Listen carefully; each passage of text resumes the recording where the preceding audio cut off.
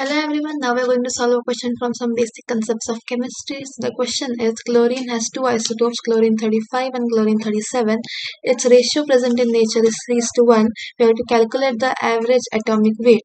So, average atomic weight will be equal to 35 into 3 plus 37 into 1 divided by 3 plus 1.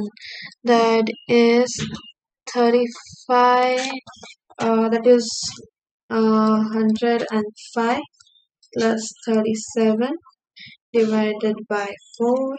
That gives us 142 divided by 4, and that is 35.5 AMU, and that's our answer, 35.5 AMU.